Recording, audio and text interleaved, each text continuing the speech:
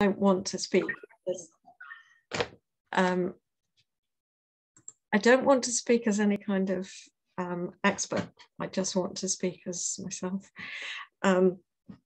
So the first thing that I wanted to talk about is the fact of the landscape as home. You probably all know the idea of, the derivation of the word ecology, which is from oikos in Greek, meaning home. And I think this is a really crucial way to thinking about particular landscapes around you, around us. And this is also, I think, it's very much to do with the kind of story of place. It's to do with what landscapes do, as Isabel was saying, when landscapes shape us and we shape them. I was particularly picking out when people were talking that idea of kind of community building and learning from the land, and also kind of, bringing people together in ways that don't otherwise happen in our kind of siloed world. The voices of particular places, the voice of the Dart, which is a lovely expression.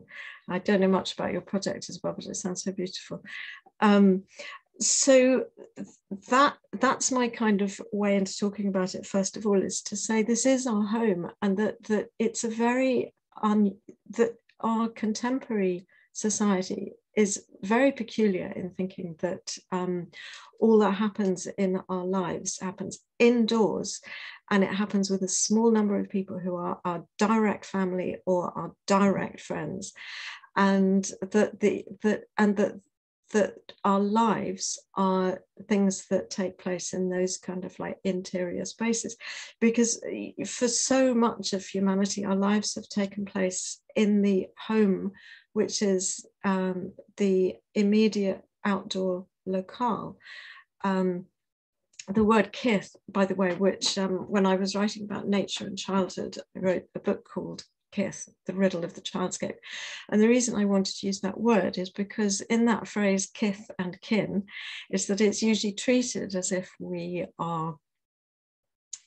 talking about the same thing. So our kith and kin is like, all rabbits, friends and relations in the Beatrix Potter books. And it's kind of somehow that it's all to do with our human relations. And actually, one of the original meanings of the word kith is actually the kind of the local home place around us.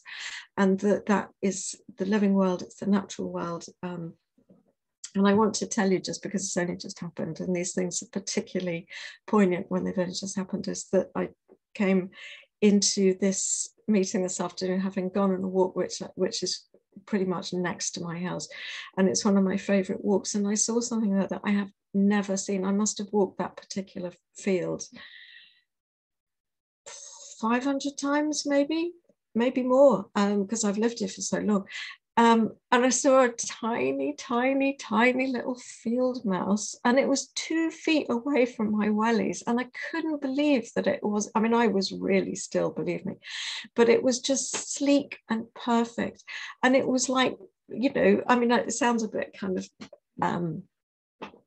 sounds a bit sentimental, but it genuinely was like meeting this tiny, cute little friend that I had never met before, who was part of my kith, my home. So what is it that we do to kind of make these stories and to remember these stories and to create ones of our own?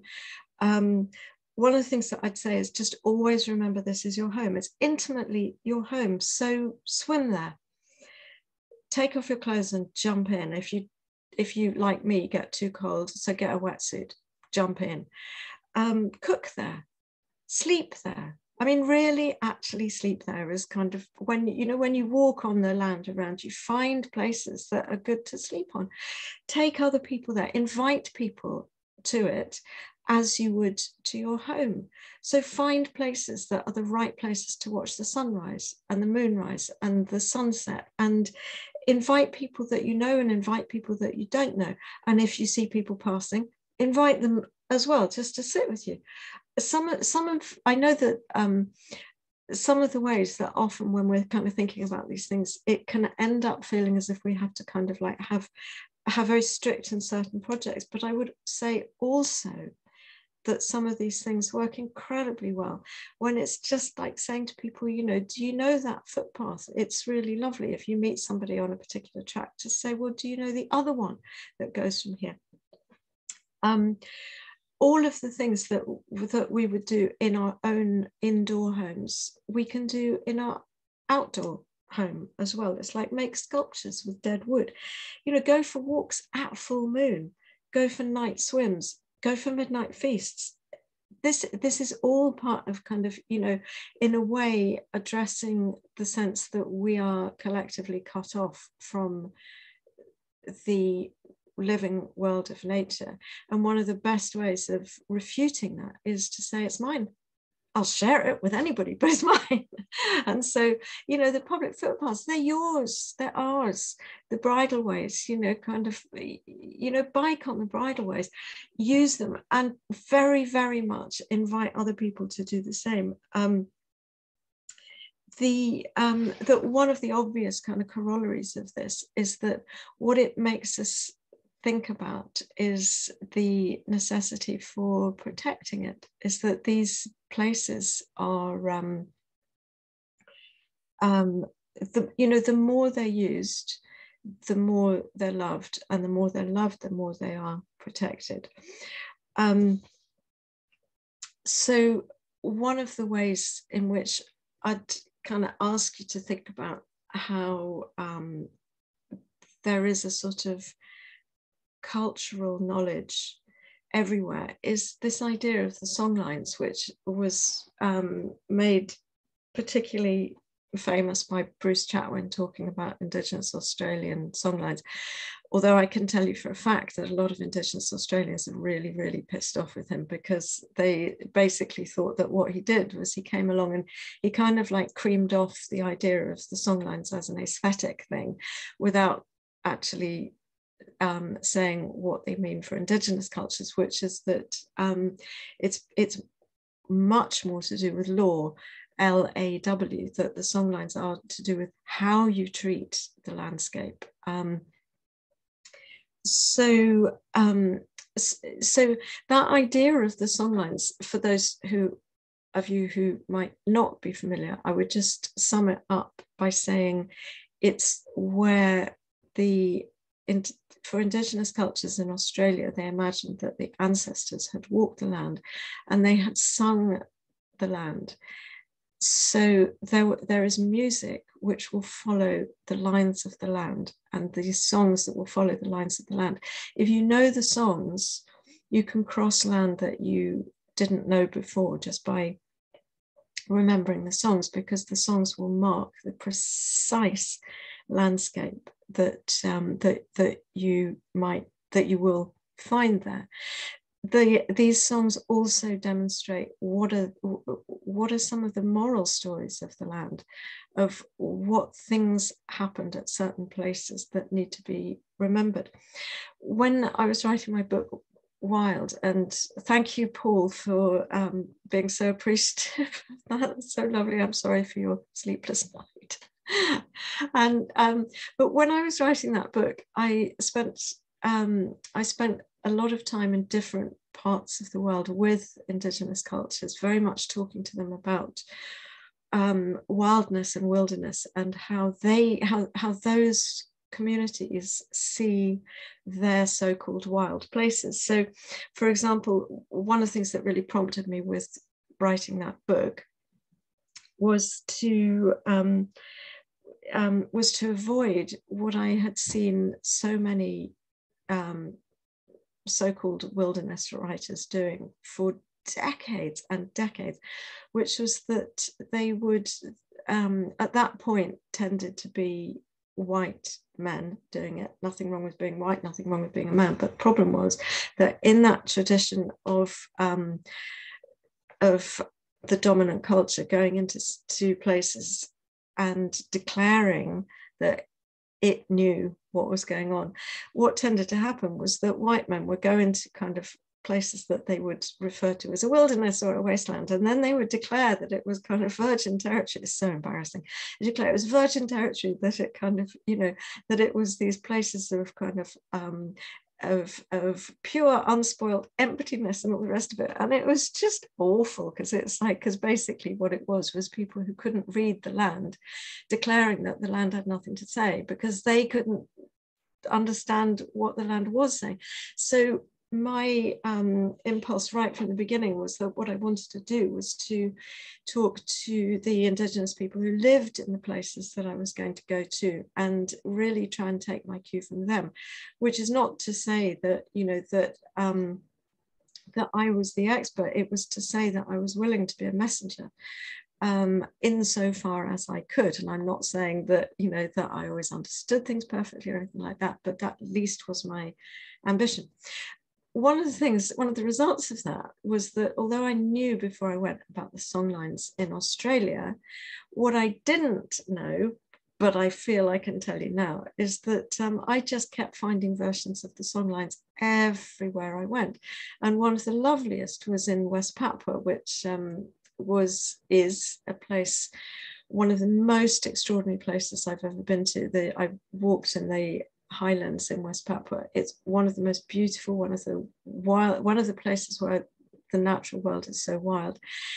It was also a place which was very, very moving, because the Indonesian military had invaded 50 odd years ago, and there has been a genocide ever since. It was a very underreported genocide. I wanted to talk to Papuan people and their experience of their landscape, and their experience of the absolutely savage, barbarous way that they'd been treated. The Indonesian military had basically gone in order to take the land for Western corporations, the extractive industries, which is why the Western nations, Britain was big amongst them, and America and Australia, why we, in quotes, hadn't done anything about the invasion is because our companies were profiting so massively from it. So I was in West Papua, there was a genocide, and I was also so moved by the Papuan people themselves in a way which I hadn't really expected, which is that they were singers. Everywhere they went, they sang. That we would be walking, I was with Papuan guides, because otherwise I would have died of lostness and hypothermia and loneliness probably, and all sorts of other things. And so that the best and loveliest thing to do, and the most necessary, was to be with Papuan guides. And so we would walk from village to village in the highlands, and they would sing everywhere. They would sing the stories of that land. They would sing the stories of where people had crossed the really high passes. They would sing the stories of people who died crossing the high passes. They would also sing the stories of that day. So there was, for example, at one time when two of the guides that I was with were very young, about 17, 18 kind of age, young men. And then the guide who was particularly my translator was older, and was talking to me, could explain things to me. And there was one point when these two young guides got really, really giggly, and they were so sweet and so funny with each other, and they would always push each other over and try and set each other on fire and all the kind of things that teenage boys usually do. And there was this one time they were giggling so much, and they were wrapping flowers in their hair, and they were singing. And I said to my translator, I said, "Could you translate that for me? What are they singing?" And the guy said, "Yeah, they're singing, 'We met the girls in grass skirts today, way.'" And so they just sung everything. It was like impromptu singing. And what I was starting to realize was that they were threading the land with song everywhere they went. And when we got to the villagers would be singing. The villagers would sing songs of history, the saddest songs of what had happened in the genocide. And they would also sing silly daft songs, and they would sing love songs, just what the Papuan leader in exile, Benny Wenda, who lives in Oxford, Anthony may know him, others of you might, is that that what Benny Wenda calls village songs. Benny was imprisoned and tortured for his work as a Papuan leader. So he is now leading from exile in Oxford. And he's a singer himself. Benny is very typically Papuan in that sense of like a devotion to freedom and a devotion to the songs of the land, which make the land richer wherever we are. So just to move ourselves back a tiny bit from the grand world of Papua to another landscape where I would also say there are songlines in the Amazon. Shamans talk about the songs that the plants sing, that there are songs that each plant knows. And if you want to learn how to use that plant, you learn its song, and it comes to you in dreams, they say. So this is another way of kind of thinking about songs threading the land everywhere. And one of the things that I'd say for us non-Indigenous people is that I think that there can be such a sense of like, oh, we've lost it. They have it and we've lost it. And I think it's a very complicated issue, but I think it's incredibly important. Is on the one hand, is that to recognize that Indigenous cultures have a great need and a great reason to hold that term Indigenous as their own. There's a lot of international law which they need in order to protect their cultures and their land, that they need to be able to call themselves Indigenous. And I really respect that.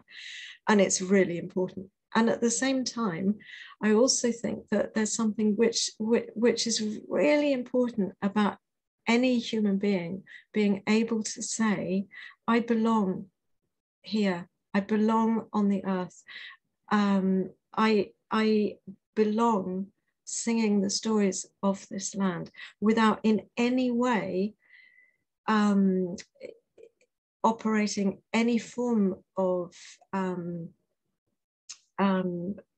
cultural appropriation by using that word Indigenous. It's incredibly delicate, but I really do believe that as human beings we are Indigenous to the earth.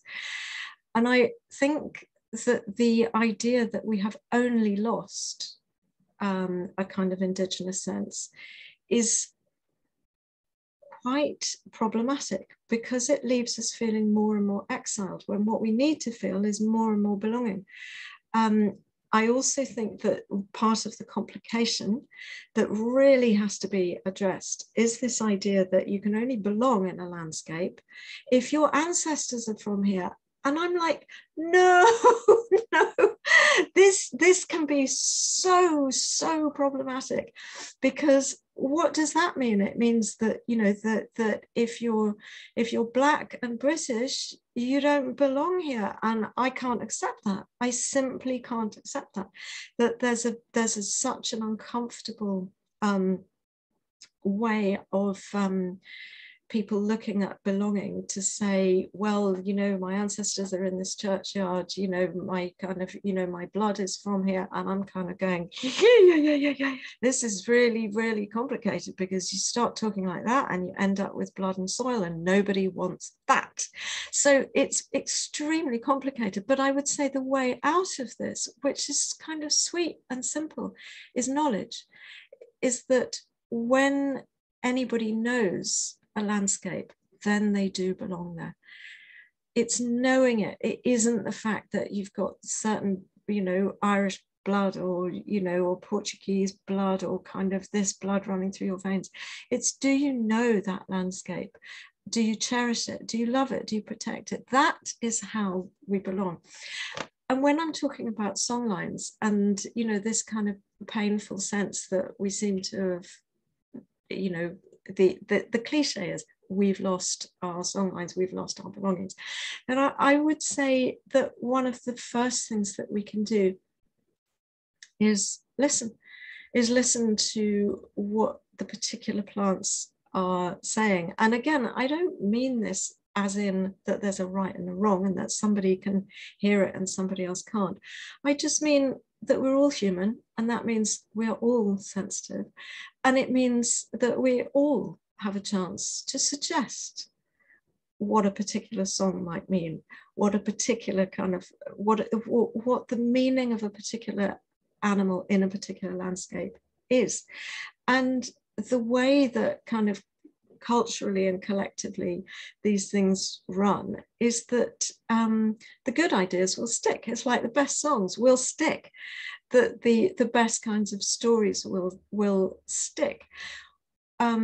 The songlines can be built up of experiences. They can be built up from the simplest experiences of like, yes, this is the place where a group of us decided that we were going to go for a midnight swim, which I did a few months ago with friends of mine. So there's one lake which for all of us will be forever associated with one particular midnight swim. And it took us 2 hours to walk there. It took about 2 minutes to swim there because it was so cold. There's another lake that for myself and a different group of friends will always be associated with skating one moonlight night. It was absolutely phenomenal. These things start to come down through our kind of recollection. And then, you know, some of us have told the kids, and the kids have kind of gone, I want to do that. There was that time, wasn't there, when you know, when Anna and George and Jay and Hannah went skating on Marshall's pool. Did you really do that? And so it's like these ways of kind of building up things, the ways of you know, finding out what particular plant names are, why particular plants grow in certain places. This is also where, you know, that in any group of people, you can ask what people's knowledges are. So one of the things, I'm going to give you an example from my teaching life, because I teach very seldom. I teach maybe two weeks in a year, that kind of thing, often with Arvon. I have occasionally taught through Schumacher, but very often with Arvon. And one of the things that that I did with a group of students a few months ago, which worked, I was teaching writing, it worked to teach writing, but actually it occurred to me, it's a really nice way of being outdoors, making the acquaintance of a particular locale with any group, is that all of us were there as writers, myself and my co-tutor, and then the participants. But actually, what we said to people was, before we go on this titsy tiny walk, which will give us the knowledge of this place, we're going to give, or everybody is going to offer, to take one expertise. So there was one woman whose expertise was group dynamics. So we said to her, right, that's going to be your expertise, is group dynamics.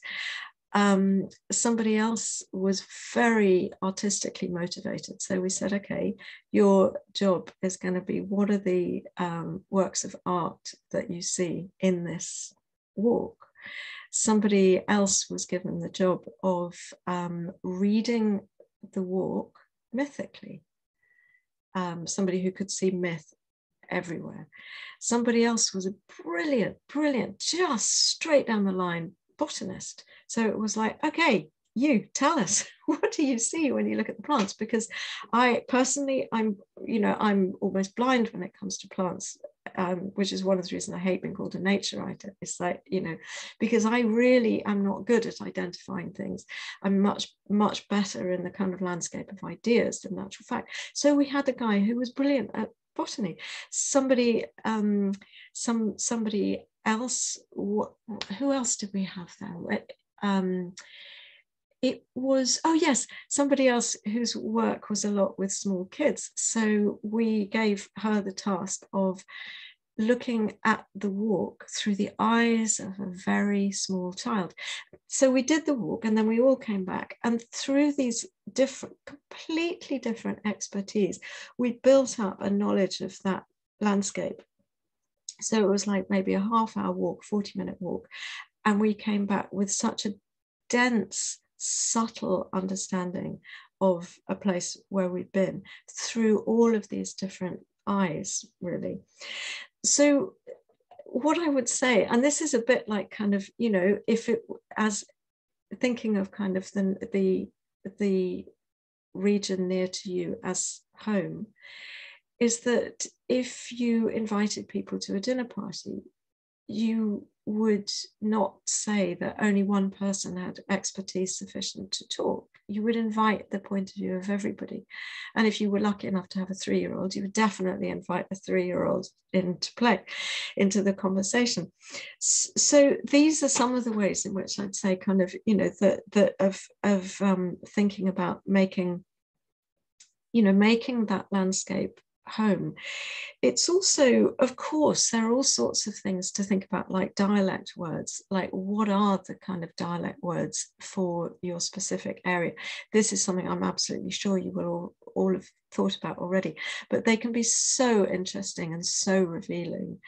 Also words that have been used in the past for specific things, particular animals.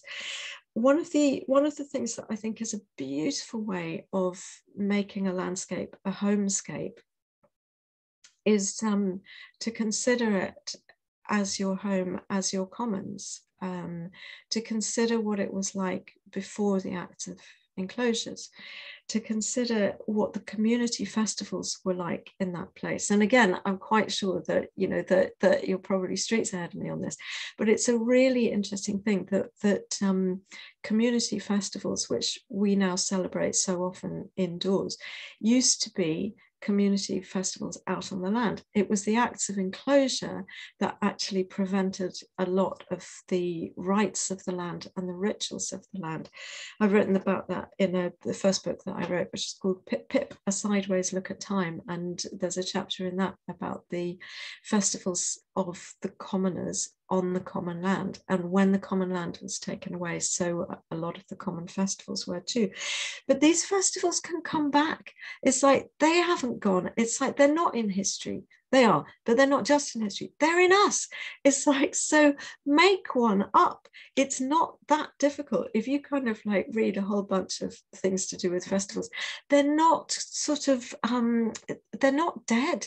They can be brought back to life in an instant. Is just, you know, to decide on a particular day, celebrating a particular thing, throw in something totally daft, like some kind of, you know, hat wearing usually does it, some kind of really choice sort of you know, particular plant of the time, or a moon of the time, or something which binds the land to the moment. I want to,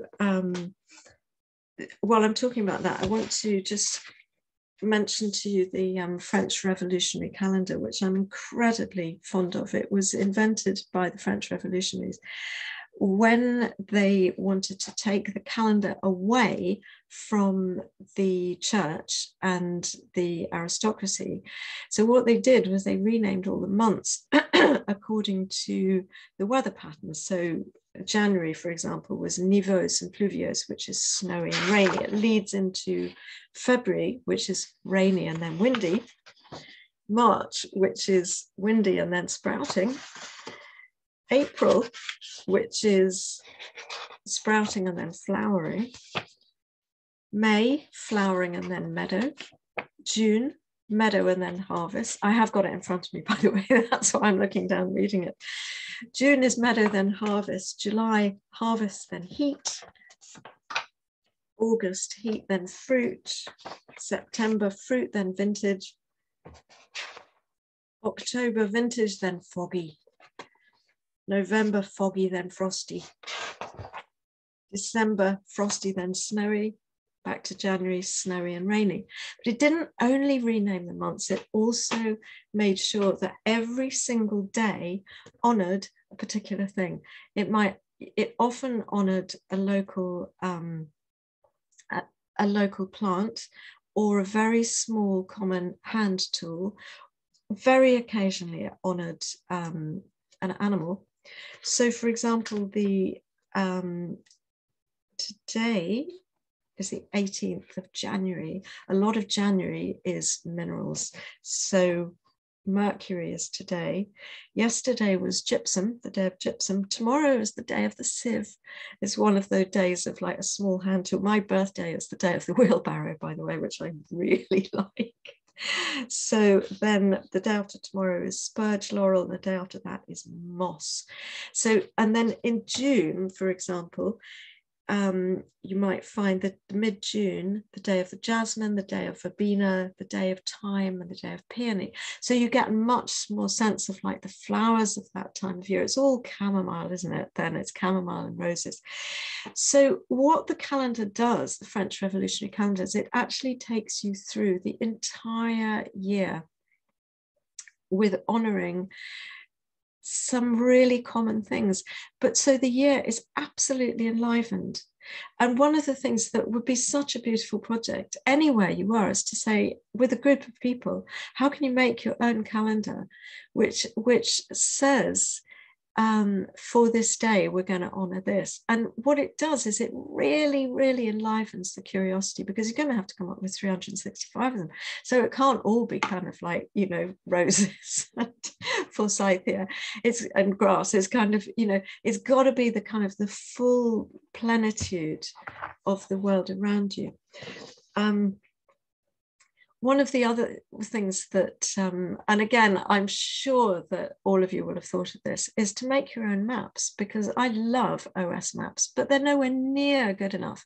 What you want to do is to be able to name a particular rock, a particular tree, and give them names. And if somebody comes up with a name that's more popular, then seed gracefully, is because the best names will stick. And also the act of naming is the part that is really sweet in this. It's not the success or the kind of, you know, the laying down of the law or getting anybody else to call it something. It's the impulse, it's the impetus to belong, and to belong by naming, by celebrating.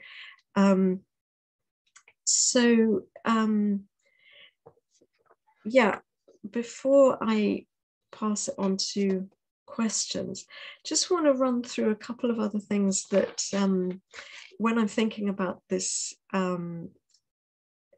this aspect of in a way kind of festivals and traditions, don't forget that traditions can always be invented. There's a great book called The Invention of Tradition, which really demonstrates how many things that we now think are sort of ancient tradition were totally invented. And the thing about it is that what kills traditions is setting them too harshly in stone. What vivifies tradition is enacting them is kind of sorry, I'm just Kevin Grieg, been working on an amazing project. Thank you, Claire. Is actually kind of creating one's own. And sometimes those can be kind of, you know, fairly public, of just kind of making a day to honor a particular tree, or you know, the lovely idea of well dressing and things like that, or to honor a particular river. But it can also be very personal things of that, you know, that when if the landscape around you that you belong to is truly your home, where is your church? Things like that. You know, I have a prayer place which I go to. It's the place where I had the funeral for my father was held. He died right at the beginning of the pandemic, and there was no funeral. And I found it really unbearable. And so I made a funeral for one in the place that I consider my prayer place. I'm not a believer in any particular organized religion. I do, of course, have my own spiritual practice, which no prizes for guessing what it is. But whatever your spiritual practice is, you can have an outdoor church. It's like, it's the loveliest idea. It's like whatever your community's spirituality is, or a kind of mixed faith thing, you can have an outdoor church. On your own, you can find your own prayer place. It's a really beautiful thing to do.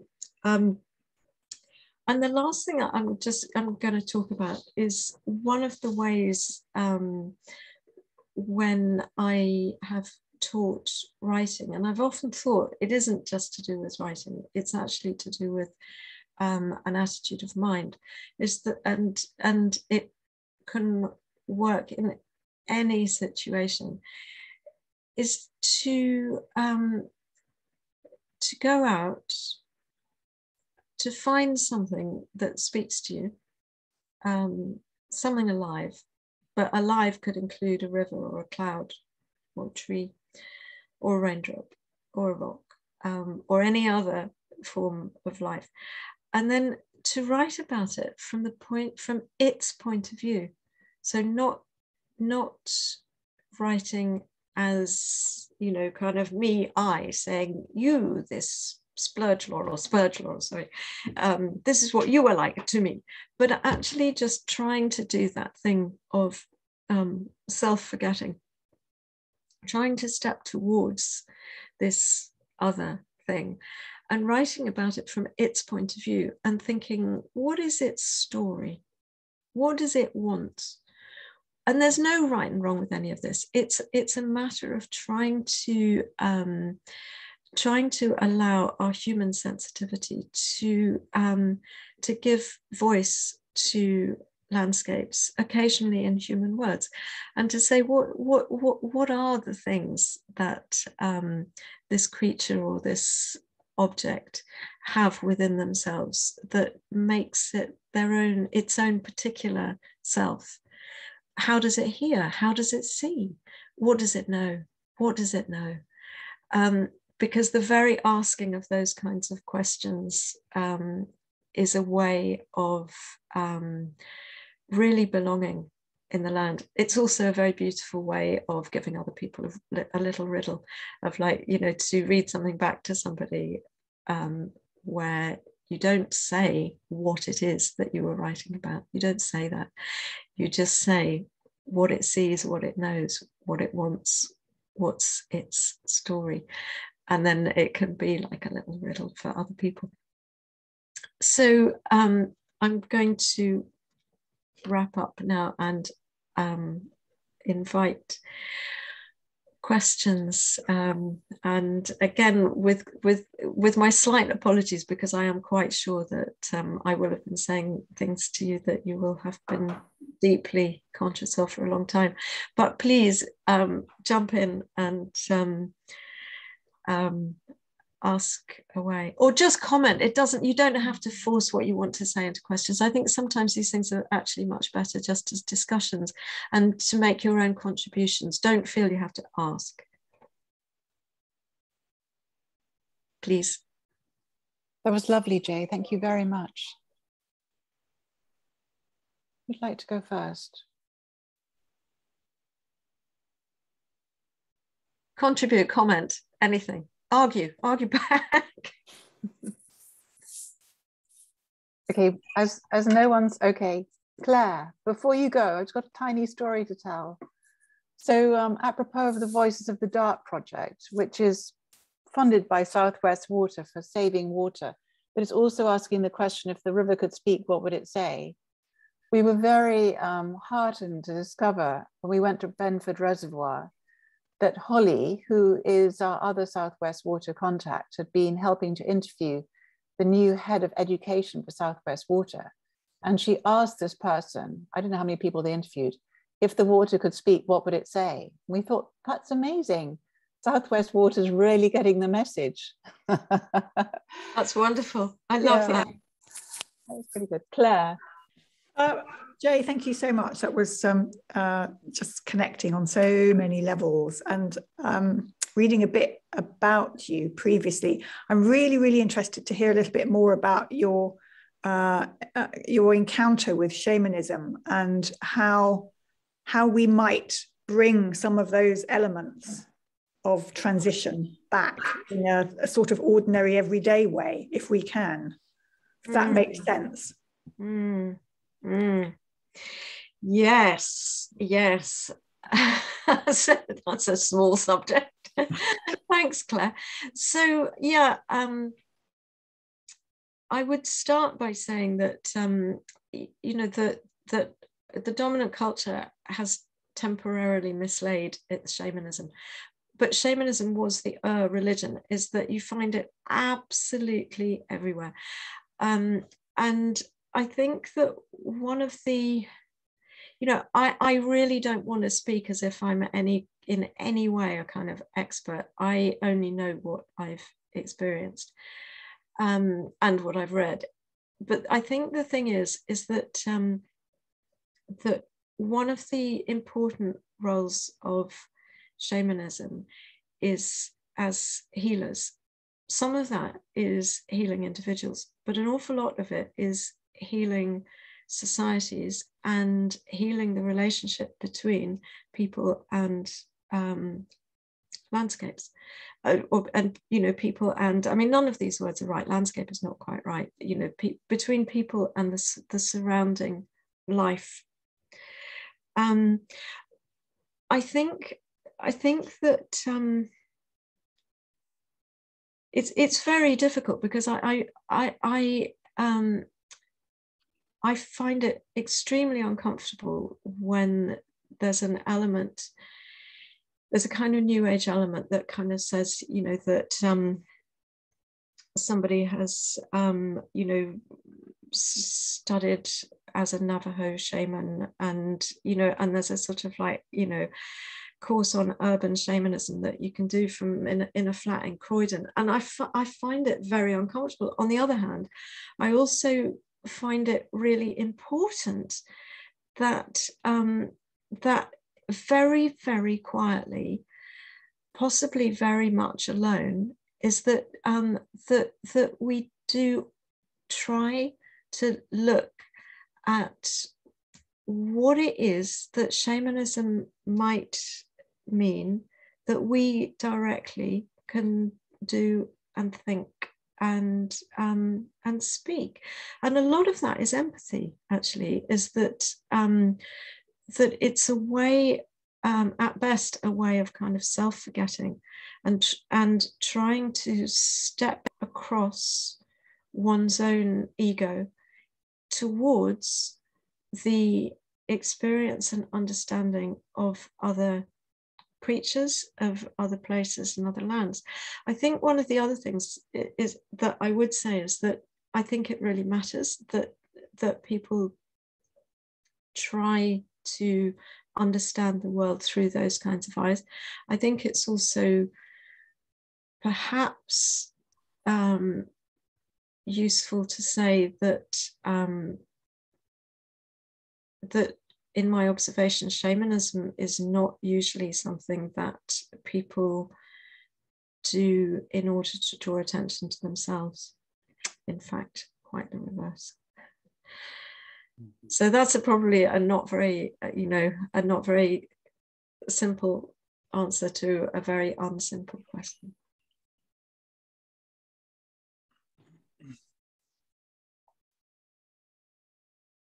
Comments, contributions? Jay, I was struck in your book, that image on your second ayahuasca experience of the panther that you were, that kind of came to greet you. So I think this is built on Claire's question in a way. It's like, how do you, in your practice, and please say if this is just crossing a boundary for you, but if you're willing to answer it, how in your practice do you connect with a place which channels that power? And the reason I'm asking the question at all is because I felt so I felt it was such a radical manifesto, that book.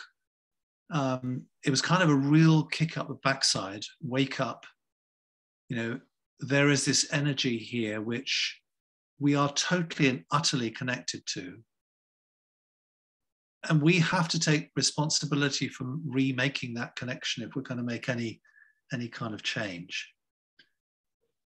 So I think I'm asking, what's the, you know, are there any insights around a personal practice which you found helpful?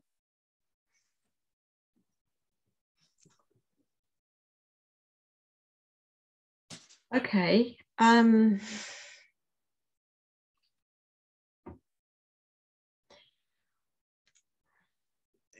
I think one of the things that's difficult about answering it is because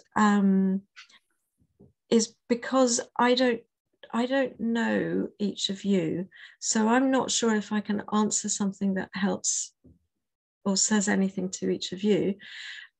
And in that sense, if I answer only for myself, it might land badly, but I think I can only answer for myself. And I think two things, well, several actually. One of them is that I think that term that you used, Isabel, of being in service, I think that's incredibly important, is that I think none of this comes happily from an attitude of mind in any of us, which is egotistical or exploitative. I think that the more that the practice of humility is real, the more we kind of step towards something. I think also an attitude of being in service to something greater than ourselves. I think that's really important. I think love is really important. And I think that sense of being willing to practice, being willing to practice love is one of the most important things we can do. And I'm just kind of slightly, this may sound a bit daft, but I'm going to tell you anyway, which is that I had two grandmothers that I love very much, and one of them was daft as a brush, and she was absolutely wonderful. And she would greet everyone, and I mean everyone, by calling them darling. And it was like, you know, us as grandchildren thought this was hilarious and wonderful. And then what I realized is that I've kind of picked it up myself a bit. And so when I was standing this afternoon watching this little mouse, which was 2 feet away from my wellies, and I just looked at it and then I said out loud, "Oh, you darling." But the thing is, it's like kind of that I'm sort of sorry, not sorry. That sounds kind of sentimental and a bit daft, and I really don't care, because I think that if you look at something like that and you can call it darling, that you will be closer to it and you will care more. And then completely differently, I'd also say there's so much work which is being done at the moment on ayahuasca and various medicines, and they are medicines, including magic mushrooms, that really show that the experience of connecting, over, you know, overused word, but deeply feeling a part of the natural world that comes through ayahuasca and psilocybin, that these things have been horrendously undermined and attacked as being kind of, you know, the Christian missionaries call them devilish. They're sort of, you know, they've been outlawed in different ways. But humans have been using these things for thousands of years as a way of really deeply appreciating the natural world and of appreciating it as something that we are part of, and only a part of, that we're not more important than, we're just a part. We're a very important part in my view, you know, but we are only a part. There's a wonderful book by Michael Pollan called How to Change Your Mind that I would really recommend, because how he's speaking about these things is very much from a kind of rather sort of a relatively conventional you know, he's not writing from the point of view of flaky hippie. he's actually really writing from the point of view of a curious scientist who really wants to know, and also is desperately concerned about the state of the world. So, you know, on the one hand, I'd say, you know, channel your internal mad grandmother and call everyone darling, especially if everyone is a plant or a tiny animal. And on the other hand, don't be scared of really being willing to change your mind with some of the deep medicines. Very good answer, Jay. Anthony.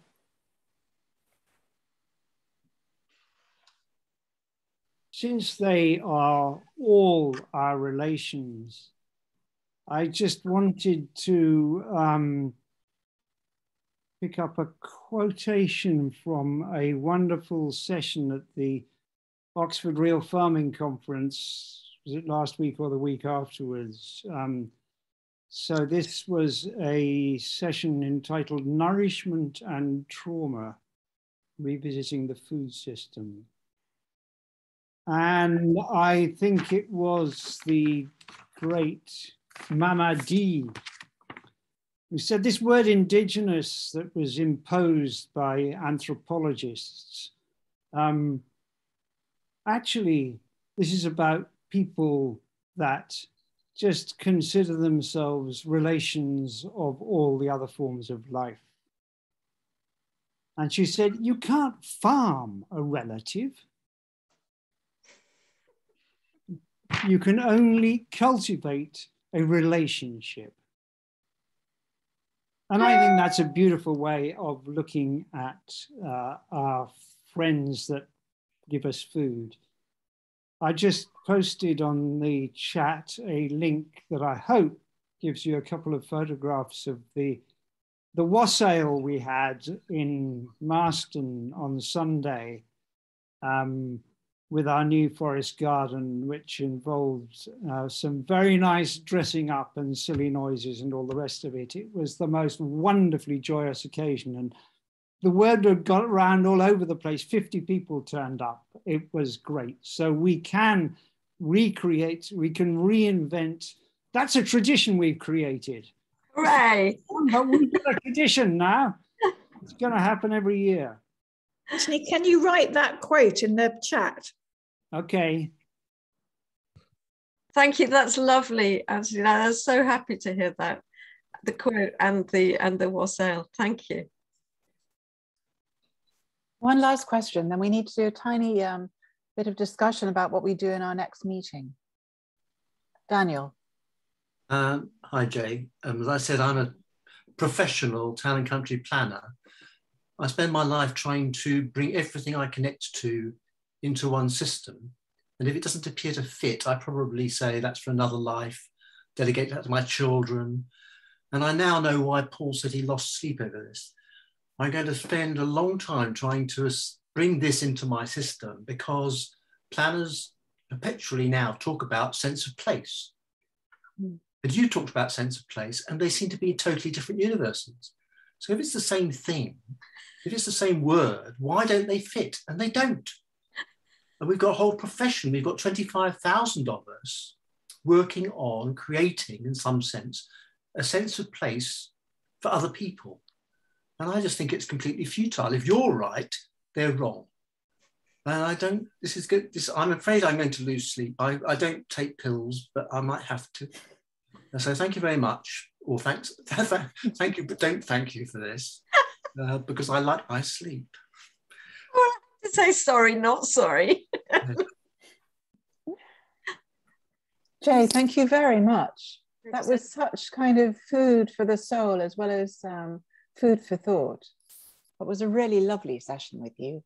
I've just been dipping into Wade Davis's book, One River, which I'm sure you know, and reading about how Edwin Schultes goes to the Amazon and looks for psilocybin. Well, he actually goes down to Oaxaca.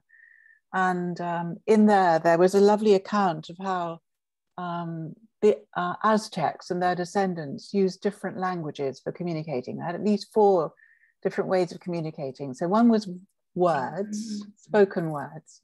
One was singing, One was whistling. Apparently you could have a whole conversation with whistles. And the last one was just facial expression or just bodily expression. So I think this idea that there's only one language that we need to use, that we're taught that in school, you've got to learn the English language and this is what you do with it. I think that is something we're learning to kind of not feel so constrained by. The idea that there are other parallel languages that we can start to adopt and speak in, I think is very freeing for us. It also, I know, touches people in different ways, be able to communicate in different languages. So thank you so much for joining us. That was amazing. Very grateful for your time and all the thought you put into this. Thank you very, very much indeed for inviting me, and good luck with everything, and lovely to meet you all. Thank you. Thank you. You're free to go. Bye. So much, Debbie. And love to your beautiful corner of Wales. Oh, thank you. Thank you. Wow, what an amazing session. That was extraordinary. Thank you so much for organizing that. Isabel and Anthony, I guess. It's really thanks to Anthony, because you've got this lovely connection with Jay, Anthony. Yes. She's always an inspiration. Yes, yes, yes. I feel very changed by the experience. Good. Well, and so nice to so much of what she was talking about is not just exactly what we need right now, but to just move away from that Eat, Pray, Love graduate school of self-branding, you know. I completely. Well, she talked about sleeping on the land, and my bioregion journey started really with my walk up to the source of the Thames when I slept in a field just above Tadpole Bridge, actually. And I was woken by the first light, and the sun came up as I got into the river, and the mist was hanging above it, and I turned around and a swan came round the corner. And the river temperature and the air temperature were about the same, but it was wonderful to be on that land and to go to sleep on it, get bloody cold, and wake up on it in the middle of